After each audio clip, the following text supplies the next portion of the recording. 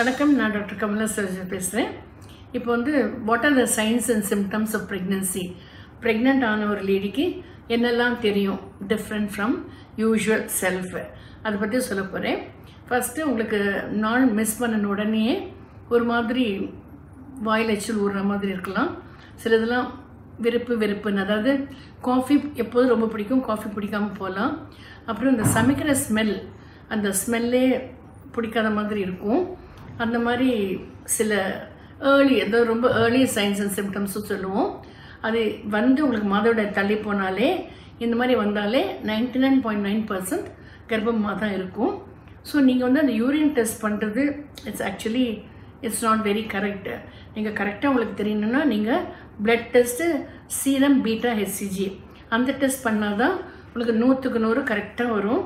அது பாசிட்டிவ் வந்ததுன்னா டெஃபினட்டாக நீங்கள் கண்டிப்பாக கன்சீவ் தான் ஆயிருக்கீங்கன்னு அர்த்தம். அது வந்து ஹெல்த்தியாங்கிறதுக்கு மறுநாள் செக் பண்ணி அந்த ரிசல்ட் டபுள் ஆச்சுன்னா நிச்சயமாக ப்ரெக்னென்சி தான் அர்த்தம்.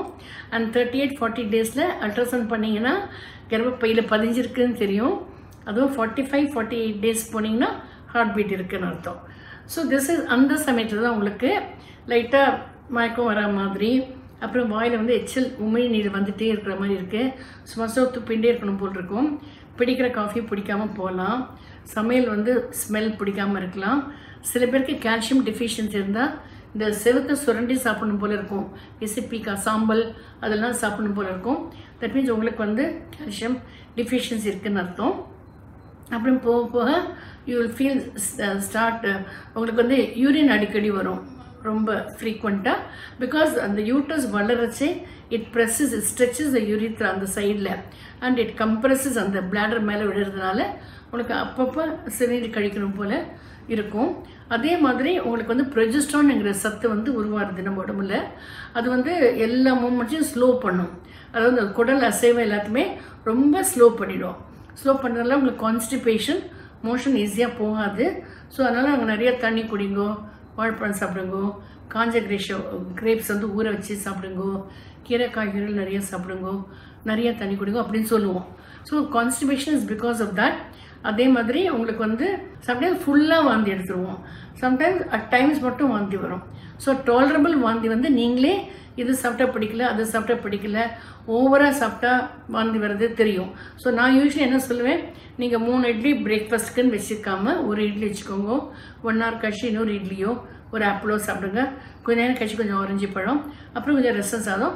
உங்கள் சாப்பாடை 3 வேளை இல்லாமல் ஒரு 10 வேளையாக பிரிச்சுக்கோங்க. உங்கள் வயிறு ஓவராக டிஸ்டன்ட் ஆரம்பிச்சு தான் அதெல்லாம் மொத்தமாக குக்குன்னு வந்துடுது. குறைச்சி பிடிச்சது மட்டும் சாப்பிடுங்க, என்ன பிடிக்கிறதோ அப்படின்னு சொல்லுவேன். அந்த ஸ்டேஜ் உங்களுக்கு தாண்டி போனதுக்கப்புறம் உங்களுக்கு வந்து எப்போ சாப்பிடணும், என்ன சத்துள்ள ஆகாரம் சாப்பிடணும், அந்த மாதிரி சிலது பிடிக்கும், சிலது பிடிக்காமல், டோட்டலாக பிடிக்காது. வெள்ளை பதார்த்தம் டோட்டலாக பிடிக்காது. So then avoid that.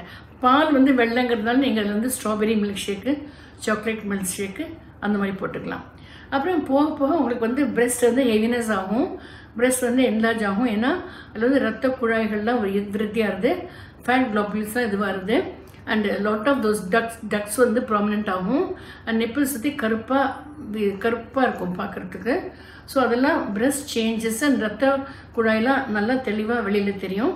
அதே மாதிரி உங்களுக்கு வயிறும் 12 வீக்ஸ்க்கு மேலே ஆச்சுன்னா வயிறு உப்ப ஆரம்பிக்கும் அண்ட் பெருசாகும். அண்ட் மிட் ட்ரைமஸ்டரில் தொப்புளுக்கு மேலே கொஞ்சம் வரும். இது வெளியில் பெருசாக வர வர உங்களுக்கு ஃபேட்டு, கொழுப்பு, தோலில் இருக்கிற கொழுப்புலாம் வெடித்து வெள்ளையாக மார்க்ஸ் மாதிரி ஆகும். இந்த மார்க்ஸ் எல்லாருக்கும் 90%க்கு வரும். 10%க்கு ப்ரெக்னென்சியான எவிடன்ஸே வயிற்றில் தெரியவே தெரியாது. ஸோ அந்த ஒவ்வொரு ஃபேட் குளோபுல்ஸ் அதுவும் அந்த ஃபேட்டெல்லாம் வெடிக்கிறச்சு அந்த இடம் அப்படியே மார்க்காக போகும். அப்படி நாங்கள் சொல்கிறோம், க்ரீம்ஸ் கொடுக்குறோம், மஞ்சள் எலுமிச்சம்பழம் க்ரீமெல்லாம் தடவுங்கிறோம். பட் ஆக்சுவலி தோஸ் மார்க்ஸ் போகிறதே கிடையாது, அப்படி தான் இருக்கும் எப்போதுமே. அப்புறம் மேலே இங்கே மேலே வளர்ச்சி உங்களுக்கு வந்து வயரை வந்து கொஞ்சம் தள்ளும்.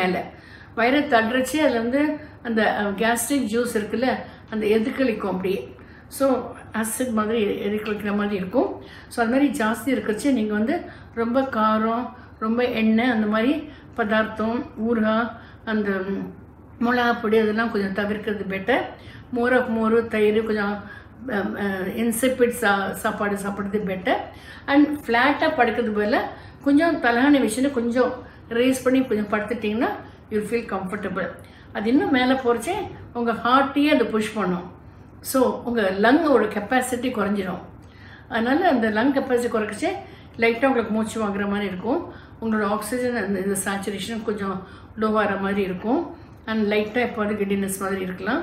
அண்ட் கொஞ்சம் மூச்சு ஜாஸ்தி வாங்கும் as the weight goes on increasing.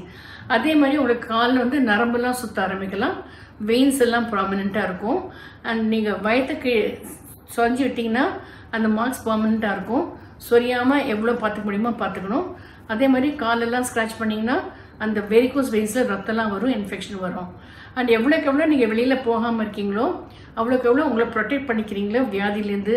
Specially வெயிலில் நீங்கள் பட்டிங்கன்னா உங்களுக்கு வைட்டமின் டி கிடைக்கும். So everyday you can expose your self 1 or 2 hours to Sun. நீங்கள் உட்காந்து புக்கு படிக்கலாம், அந்த மாதிரிலாம் படிக்கலாம், ஃப்ரெஷ் ஏர் எடுத்துக்கலாம். பட் மற்றபடி நீங்கள் வெளியில் கூட்டமான இடத்துல போகிறதுக்காக இப்போ corona that's different. Even otherwise இந்த கோவிலுக்கு அது இது கூட்டமுள்ள இடத்துல போய் அங்கேருந்து தான் இன்ஃபெக்ஷன் வராமல் பார்த்துக்கணும். சத்துள்ள ஆகாரம் சாப்பிட்டுக்கணும். When you are walking you are carrying wait ஃப்ரண்ட்டில் இருக்கிறதுனால பேக்கில் வந்து பேக் பெயின் இருக்கும். பேக் வந்து லார்டோசஸ் சொல்லுவோம். It goes behind to carry the weight in front to balance it. உங்கள் வாக்கிங் வார்ட்லிங் ஆகிடும். அந்த டெலிவரி டைம் வரைச்சே இந்த ஜாயின்ஸ்லாம் லூஸ் ஆகிடுச்சு வார்ட்லிங் மாதிரி இருக்கும். Hope you enjoy your pregnancy. Okay.